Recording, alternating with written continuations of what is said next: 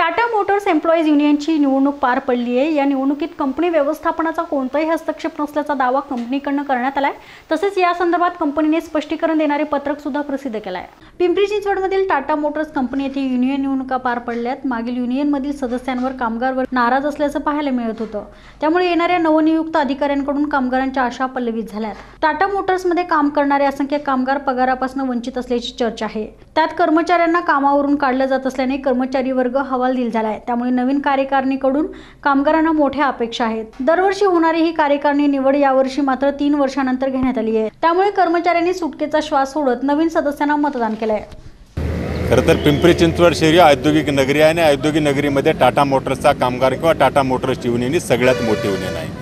आत्ताची परिस्थिती की युनियनचं अस्तित्वच व्यवस्थापनाच्या सांगण्यावरून काही मंडळी युनियनचं अस्तित्व किंवा कामगारांचं अस्तित्व धोक्यात घालण्याचा प्रयत्न केलेला आहे आणि आम्ही म्हणून ठरवलंय या कामगारांच्या मागे ताकदीनं उभा राहायचं आणि कामगारांना एक टाटा मोटर्सचा कामगार म्हणजे पिंपरी चिंचवड पुण्याचा जो केंद्रबिंदू आहे त्याला केंद्रबिंदू जागवण्यासाठी खरं तर या कामगारांच्या अस्तित्वासाठी टाटा मोटर्सच्या कामगारांना पाठिंबा देण्यासाठी आम्ही या सगळेजण या ठिकाणी आहोत। निवडणूक जाहीर झालेली आहे।